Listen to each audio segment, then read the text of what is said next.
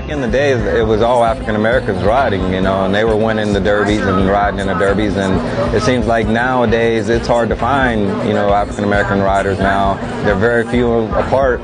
And like I've always said, I think the reason that a lot of it is because we're not growing up on the backside like we used to. You know, our family always had some, you know, a family member on the backside. If you're raised on the backside, no matter who you are, you want to be a jockey.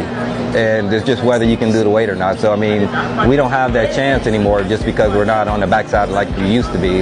I feel very proud to say I, you know, can win that many races to be an African American and, you know, and hold that little title.